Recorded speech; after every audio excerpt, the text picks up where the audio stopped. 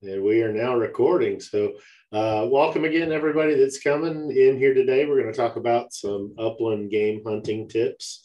With us today is Tel Judkins. He is our upland games biologist for the ODWC. My name is Kelly Boyer. I am a communications and education specialist for ODWC, and I'll be serving as your host today. Just a quick few housekeeping deals. Tel's going to go through a presentation and try to hit some highlights of what's going on with predominantly quail and maybe some other upland stuff, how to get started, some regulations, stuff like that. If at any time you got any questions, just dump them in the chat. I'll try to address those questions if I can as we go along. I'm definitely not the most experienced upland game hunter out there, so hopefully I'll be learning a little bit as along with you guys. But just dump your questions into the chat and we can revisit those once he gets through his presentation. And then at the end, we'll have some open mic time for some questions. So if you have any questions, just pop on and we'll try to get them answered as well as we can. So at this time, I'll go ahead and turn it over to Tel. I'll mute myself. Tel, you can just go on ahead and teach us all about upland game hunting. Sounds good. I appreciate it, Kelly. And thank you guys for joining in today. We are recording this. So even though we're doing it really official for just a few of you guys, we are going to try to get this out on YouTube so that more people can be able to tune in that way. Doing it over the lunch break, it's kind of tough, but hopefully you guys have a snack and can sit back and enjoy and learn a little bit about quail. So I'm going to start off here, put my slideshow up. See if that's going to go through right. Perfect. So you guys should be seeing that slide now. And so today we're going to talk about the Learn to Hunt. Learn to Hunt is a series that we've been doing to try to help teach about different ways of hunting, different styles of hunting, or even different species to hunt. Today we're going to talk about the basics of quail hunting. Quail hunting is kind of like one of those soapboxy topics. So if you ask 100 people how to quail hunt, you're probably going to get 100 different answers. And that's okay. So today, we're going to talk about just the basics on how to hunt, where to hunt, what the regulations are, some tips along the way, and then hopefully be able to answer some of the questions that you guys have towards the end of it. So without further ado, let's get started. First, we're going to talk about what is a quail? Where can we find a quail? How many quail are there? So these are the quails of the United States. There's actually 6 huntable species throughout the United States and 1 endangered species. So we have the Montezuma's quail, sometimes referred to as Mearns quail, depending on where you're at, the California quail, mountain quail, Gambel's quail, the endangered one in the bottom right, the masked bobwhite, and then the 2 that are here in Oklahoma, the scaled quail and the northern bobwhite quail. As far as telling the differences apart, scaled quail are more of a slate gray. They have that scaling across their chest, and they also, that scaling has a little bit of a blue tint. So they're sometimes called blue quail. The males and females can be difficult to tell apart. Typically, the females have a little bit more white barring there across their wing, if you can see my mouse. The males for the northern bobwhite quail have this really white face mask and are typically a lot more vibrant in color, whereas the females are more drab, so that they're more camouflaged while they're on a nest. So when we look about quail, we want to talk about our quail populations. And so quail are what we call a cyclical species. Their populations kind of boom and bust from year to year. As we can see, going back, looking at the results of our roadside surveys all the way back into the 90s, those numbers kind of go up and down pretty frequently. Ever since about 2006, we've kind of leveled off. We had a really big peak back in 2015. You'll hear a lot of quail hunters talk about that year. It was really good. And then we've kind of tapered back off to where we've been the last few years. Big drivers in this include weather and habitat loss. So those are our statewide numbers. I'll also put up the numbers for Northwest Oklahoma. Northwest is typically kind of thought of as the go-to spot for quail hunting.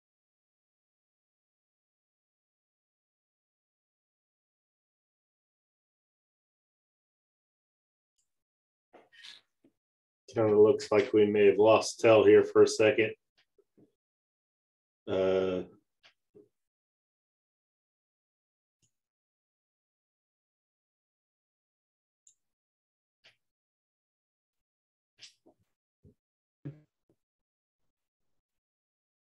Nope, I'm frozen. Okay, you're back. Yeah. All right, I'm back. So talking about weather, I apologize. I'm pretty rural, so hopefully the internet will last out. But when we talk about weather, one of the things that we talk about is drought's impact. So here's a few maps of Oklahoma showing how we were drought-wise throughout the year. These weather conditions can really help to make us aware of problems on the area or help in planning a hunt. Where do we want to go? So you can see in March, about half the state was in some form of drought, but in July, in the growing season and the nesting season, majority of the state was clear of drought. As we've pushed forward in time, majority of the state has crept back into drought in some form or way, but by having no drought condition during the growing season, whenever all those plants, those weeds were producing seeds, we should have a pretty decent habitat on the ground where there's habitat available. It's hard to talk about quail hunting without talking about hunter numbers. So ever since 1986, we've seen a decrease in our hunter numbers, and with that, a decrease in total harvest. That's why things like this can help to try to bring a few more people into the sport and invite a few people to come along. You'll actually notice last year we had fewer hunters, but an increased harvest. So that's a pretty good thing. So we'll start talking about some of the regulations. And again, like Kelly said, if you've got some questions, feel free to throw them in the chat and we'll get those addressed towards the end of it, end of this video. But this is the segment taken directly from our hunting regulations booklet. So we're going to kind of walk through here and talk about what the individual parts of it mean. First, we'll start talking about license requirements. You're required to have a hunting license here in the state of Oklahoma to hunt quail. Residents have to have a hunting license. Non-residents have to have the non-resident annual hunting license. I'll spit that out right. The 5-day license is not acceptable or valid for quail hunting. The dates for quail season this year are November 13th to February 15th. That's typically the second Saturday in November to February 15th statewide. We'll talk about this a little bit more later when we go into public lands, but for now, the statewide, those are the dates.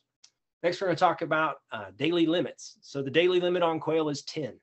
And then after 2 days of limits, you'll have 20 quail in your possession. Technically, until you go and eat some of those quail or give some of those quail away, you can't go harvest anymore. So there's actually a possession limit on how many you can have in a freezer at a given time.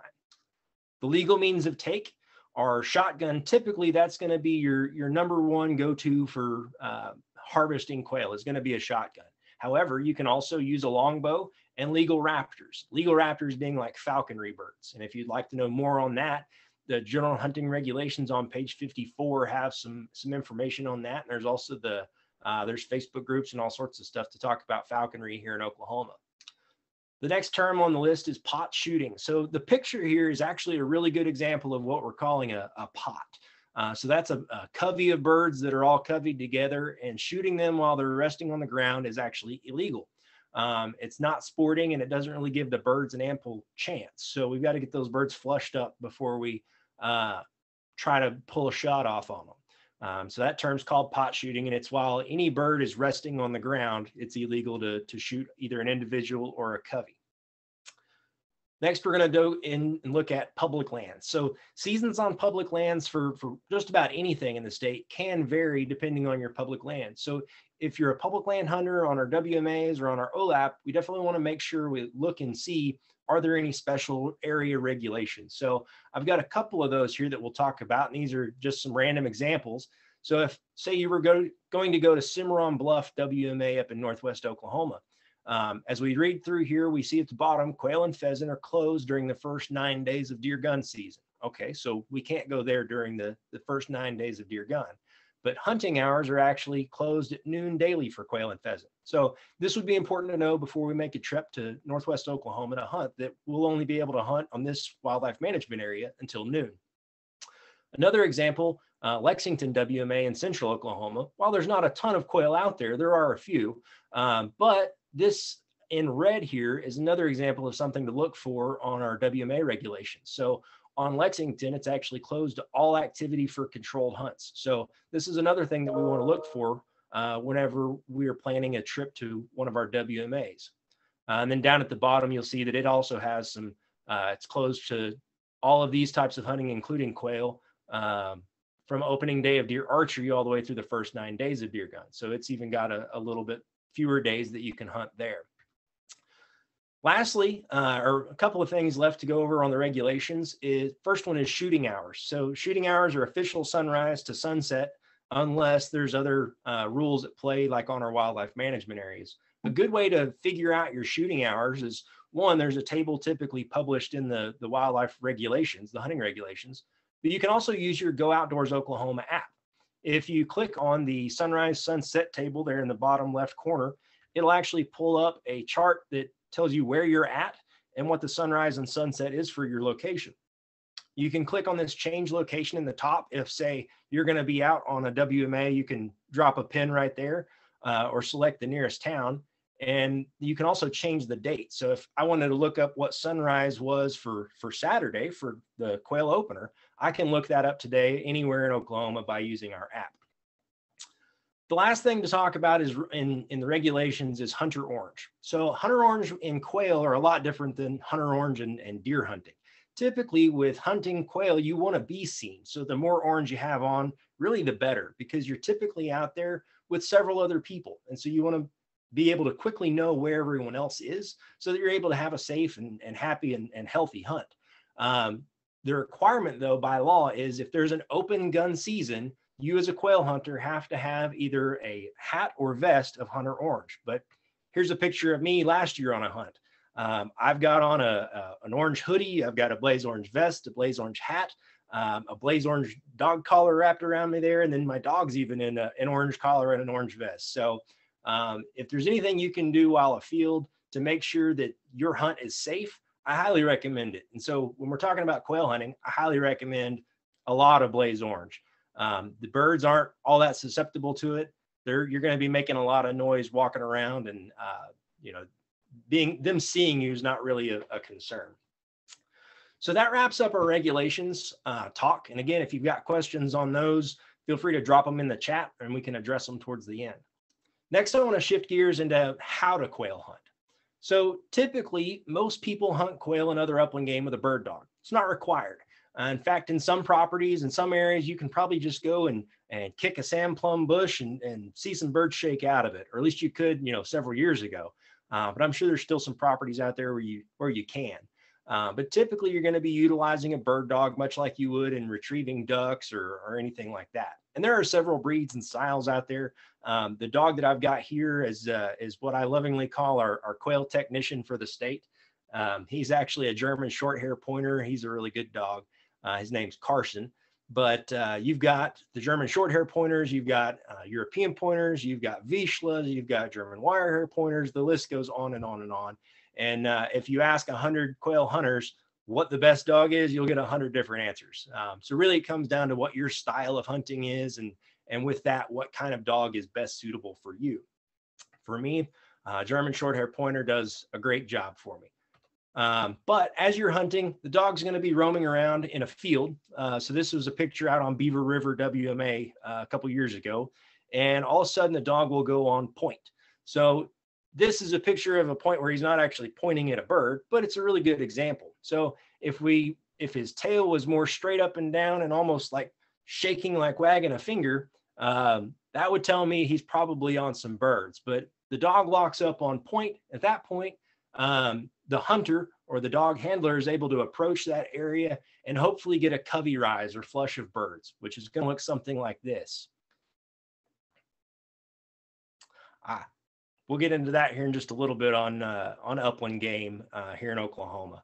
But we get a covey rise of birds. One of the main things to remember, and anybody that's shot trap or shot clays, you have to focus on your target. And so with your target, we need to pick one of these birds out to be able to try and effectively take a shot. I always struggle with trying to watch them all because I want to see where they go. And it usually end up missing, as most hunters will probably say. So we really need to focus in on one of those birds to be able to take a shot and harvest a quail. And hopefully you've done that and you end up with a quail in hand. Now, don't be discouraged as someone who's new to quail hunting. This picture of me out on Beaver River a couple of years ago is actually a picture with me and my first quail that I was ever able to harvest. Sadly, wasn't over my dog. I didn't have my dog at the time, but I'm still hoping to get my first bird over him this year. So don't be discouraged if you're new to the sport. I'm just as new as you are. That kind of wraps up the overall how to hunt quail. The next, we're going to say, what do we need to hunt quail? Obviously, we need a method of take, a hunting license, and the ability to go out and hunt. Outside of that, really everything is just kind of an added plus. I highly recommend some sturdy boots. So typically with quail hunting is going to be a lot of walking. So we're going to want to make sure that we've got some boots that are going to be comfortable and support our feet and our ankles through uneven terrain and all that type of stuff. Next, some brush pants, or some pants that are going to be a little resistant to thorns. Typically when we're hunting quail are a what's referred to as a shrub obligate species, which we'll get into here in a little bit. But shrubs can be thorny, they can be prickly, they can have greenbrier in them and all sorts of thorns and pokey things. And as well as some of those seeds on the prairies can be kind of pokey. So if we can avoid getting those into our legs, all the better. So some brush pants definitely go a long way. Shotguns that are typically used, you see just about every caliber that's out there used on these hunts, from 12 gauge to 20 to 16 to 28 and even 410. It really comes down to what you as a hunter feel effective with and are able to safely and effectively harvest some game with. And today it comes down to what shells you might be able to find on the shelf. I typically use a 20 gauge just because it's a little lighter and the shells are pretty easy to find. Here I'm using an over-under, but you can use a semi-automatic or a pump or a side-by-side or just about any kind of shotgun that's out there. I also recommend a vest or pack. So there's Upland vests that you can get, Upland packs that you can get. Overall, they need to have the capability to hold your shells, some water, your harvest, snacks, first aid kit, you name it, whatever you're going to need on a long hike. I also recommend that you dress in layers. So here in this photo, I'm wearing a hoodie. This morning it wasn't too bad, but about an hour after this picture, I was taking the hoodie off because it was getting pretty warm. In the previous photo, I was wearing a coat with a hoodie under it. So dressing in layers really helps you throughout that day on a hunt to be able to take a layer off so that you can be comfortable throughout the hunt. Lastly, if you are using a dog, if you're the dog handler or going with the dog, you need to think about what the dog is going to need for that long hike. My dog always has his collar on that has his name and my phone number and that type of stuff in case we're separated.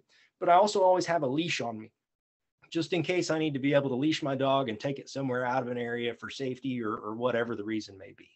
I try to have a first aid kit to be able to handle any nicks or cuts that he or I may get while we're afield. And then plenty of water. We need to make sure that he's got fresh drinking water the same as I do. And then lastly, one of the really cool things that they've come out with in the last 10, 20 years and have really improved over those years is a GPS or tracking collar. So you can kind of see this black device that's attached to my vest there. That actually tells me where my dog is. It'll give me a direction and how far away he is. And it'll also tell me if he's stopped moving, like if he's on point. And then you'll see the antenna there coming off of his collar that allows those two devices to communicate together. So again, most of that is all things that are more icing on the cake and not needed to hunt, but they can definitely make the hunt easier or a better experience. That kind of covers our how to hunt quail. And again, this is a lot of information to try to cram into a 45-minute talk or a 30-minute talk. So if you have questions, feel free to throw those in the chat. There was a question just a little bit ago on what upland game is. So for the purpose of this talk, we're mainly going to be looking at quail and pheasant being upland game. Some states, it really depends on and programs on what species are included in that. But typically your non-migratory birds that live in uplands are typically your upland game group. It seems like most agencies kind of have their own definition of that. But for the purpose of this talk, quail and pheasant are our primary species that we're talking about. Next, we want to cover where to hunt. We're very fortunate in Oklahoma that we've got about 1 million acres of public land available to you and me as public hunters. So these are available through two different programs, either our wildlife management areas or our OLAP, our Oklahoma Land Access Program. Both of these programs offer ample opportunity throughout the state to be able to get out and enjoy the resources and the outdoors around us. To be able to go to these, you can easily go to our website, which is wildlifedepartment.com. In the drop-down menu, click on where to hunt, and then that will bring you to two options that I'm talking about, the Wildlife Management Area Atlas and the Oklahoma Land Access Program Atlas. Oh, went backwards. So with that, these have plenty of opportunities, and you can kind of click on either the OLAP program. You could click on these icons, and that would tell you what species might be available. You can also click on the individual WMAs that would tell you what opportunities are out there. Whenever we go somewhere, we want to look at the habitat and be able to think about what a quail is going to need. For a lot of times, I refer to a quail as a soda can with legs, because that's a really good way to envision the size of a quail. Now, there's two photos here on this slide. One, this is a bunch of weeping love grass. Imagine being a soda can with legs and trying to run through this. It's going to be pretty difficult. So you might not hunt an area that was looking as dense as this stand of grass, because there's probably not going to be quail there. And on the opposite end of that spectrum, this is a property that's been overgrazed. So on this property, there's not much cover for that soda can with legs. There's no place for it to run away from a predator, so to speak, or to run away from a hunter for that matter. What we want to look for is something more like this, where you've got a mix of grasses and shrubs. Just like I said a little bit ago, quail are a shrub obligate species. They have to have those shrubs. So if we're hunting an area that has ample shrubs, ample forbs, and ample grasses, then we're looking at an area that most likely has some birds or has had some birds. So this would definitely be a better place to start than the previous two photos. This is a much better spot for our soda can with legs. Another way to look at it is what I call geo scouting or online scouting, using Google Earth to zoom into a specific area and look at what's going on the landscape. This can be pretty tough if you don't already know the habitat or you haven't already seen what it may look like. But this is a photo from one of our WMAs. I won't go into the exact details, but because I don't want everybody to try to hit this one spot on Saturday. But if you were to, say, park a vehicle right up here and start walking out to try to find birds, I would probably take a path kind of like this. As we work through this, we're working some draws, we're working some terrain, some sand hills, but we're also trying to hit these patches. These patches are all sand plum.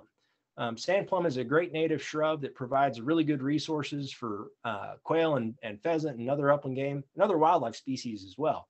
And kind of zigzagging back and forth as we go through here allows us to work a lot of ground. And if we're using a dog, that dog is going to be trained to zigzag on top of this line, so to speak, to be able to cover the most ground. And so finding that habitat is the key. Obviously, looking in areas where you have the best chance of encountering quail make for the most success. Overall, one of the big things to remember with quail hunting is that upland hunting is a special kind of hunt. It's not necessarily about filling a freezer. Like I said earlier, with quail, you can only have 20 in a freezer. So if you only have 20, we're probably not stocking up for Thanksgiving dinner, so to speak, just with quail hunting. It's more about getting a field and enjoying time with your friends and your four-legged companions. I often hear hunters frustrated about not finding more birds, but truly that's part of the challenge. Obviously, I would love to find a limit of quail every time I go out, but even though I didn't harvest a quail at all last year, I still had an amazing time out with friends and my four-legged companion, working some ground, trusting my dog, and making a memory. Because here in Oklahoma, the outdoors are always open. One thing that I also want to say is a good way to get involved with quail hunting if you might not have a dog, or don't have a dog or don't have much experience with quail hunting to begin with. A really good place to start is with Quail Forever. Quail Forever is a non-government organization that's very active here in Oklahoma. I work with them a lot through different projects, both through the landowner assistance side and projects like this side, where they have opportunities to help get youth outdoors, to help get women outdoors, to help get first-time hunters in general outdoors, so that they have an opportunity to go out and see what it's like. And so I would, if you've never been on a quail hunt, I would get with them and hopefully be able to have a chance to get out there and find some quail. Without many questions throughout this slideshow went a little bit faster than I had planned. But I do want to remind you that this blurb here at the bottom is really what it's about. And I know I said part of it earlier, but I'm going to repeat it. Get out there, enjoy the Oklahoma outdoors, work some ground, trust your dog, and make a memory. Because we are truly blessed here in Oklahoma that the outdoors are always open. So with that, I will ask if there are any questions.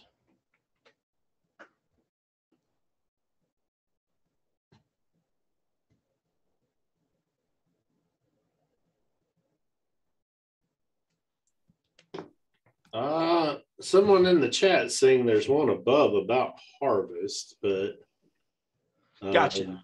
So DPB is asking, you have a question about harvest if hunting hurts the population. So that's a really interesting question, DPB. So hunting, there's not any data today that says that hunting truly impacts or hurts a population. So if we go back to the principles of hunting in general, or harvest in general, or life as a wild animal, if you've got a population, some of them are going to die in a given year.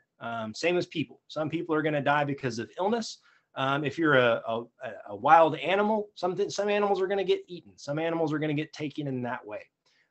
There's not much data that supports that hunting in general takes away from that. Now, throughout the regulations, we alter the season dates on when animals can be harvested. We set a limit to make sure that not too many are being harvested. So with that, it's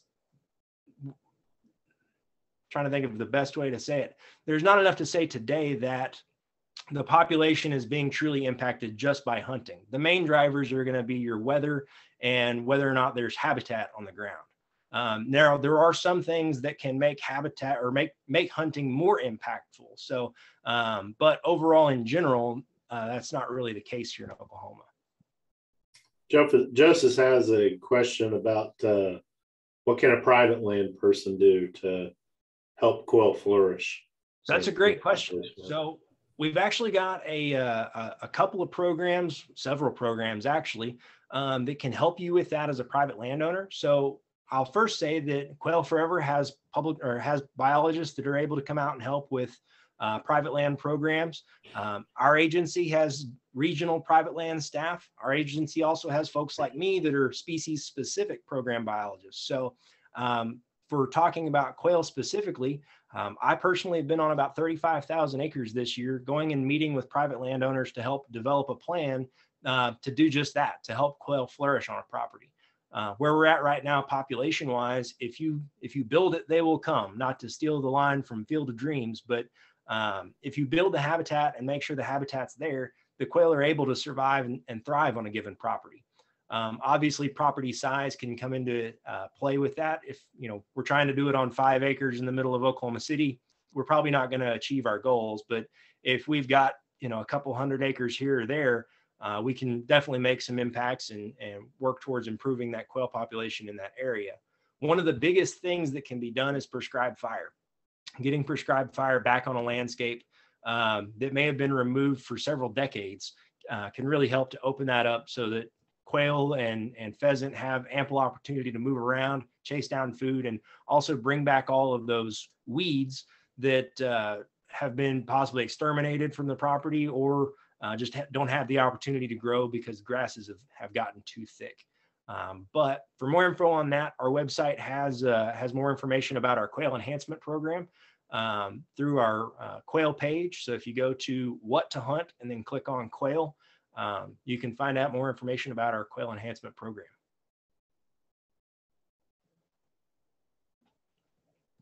Another question from DPB. Yeah. What's your thoughts on raising and stocking quail to increase numbers? So that's a really good question. Imagine you being dumped in the middle of the desert. If you're put out in an area that doesn't already have the resources that are there to support you, you're probably not going to do very well.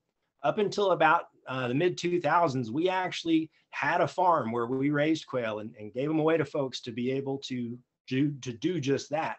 Until we started doing some telemetry work with those birds, where we actually found the birds that were released that were pen reared only survived about 3 or 4 weeks. In fact, after 3 weeks, we had a 90% mortality of those birds that had been released because the food resources and the cover resources were simply not there.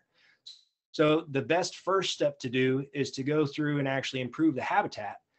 If we've improved the habitat and it's now pristine, we might start trying to look at that, trying to reintroduce some birds or translocate some birds. But generally speaking, pen-reared birds don't do well. And that could be for multiple reasons. One, they were raised by the same age class. So all of the eggs were hatched and the chicks were all dumped into one container with nothing but chicks. we've all read Lord of the Flies. We know kind of how that pans out. You don't really learn all of the skills and tools that you're going to need to survive. You also have a limited amount of predation attempt or predation risk. So when a hawk flies over, they don't necessarily need to freeze in a pen because that hawk can't get to them. So they learn through that process that they don't need to hide from a hawk. And so it makes them a lot more susceptible to predation. Then pen-reared birds are also more susceptible to disease and things like that. So pen-reared birds are great if you need to train a dog or if you need to do a big hunt that you absolutely have to have some birds for. But outside of that, pen-reared birds are typically not the best result in going towards trying to improve a quail population on a given area. The toughest thing about quail hunting, that depends. It depends on where you're at. So here in Oklahoma, we're one of the most diverse states. And so if you hunt in southeastern Oklahoma, for instance, the density of timber down there can make it really tough to quail hunt. You might find quail, but you've only got split seconds to be able to bring your firearm up and fire and try to harvest some of those quail. Hunting in central Oklahoma can have some of that same problem, and finding birds can be a difficult problem. Up in northwest Oklahoma, where a lot of folks tend to go, the hardest thing up there is probably walking. You're dealing with a lot of uneven terrain, and having plenty of water on board to make sure that you stay hydrated and your dog stays hydrated. And then lastly, probably finding the birds can always be tough. Things like a really dry morning or even a really wet morning can make the dogs finding those birds a really difficult task. All right, good questions. Thank you for the questions, guys. Any others?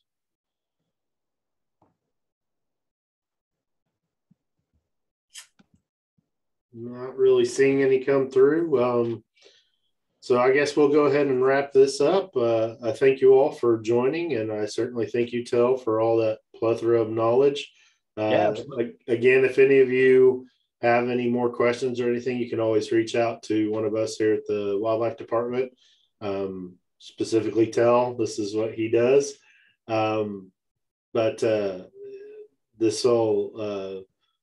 This is some good information. I learned a little bit, and I want to thank you all for joining.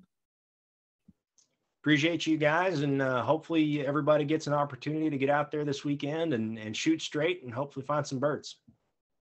Yes, sir. Well, thank you again, and we're going to go ahead and stop the recording, and good luck out there.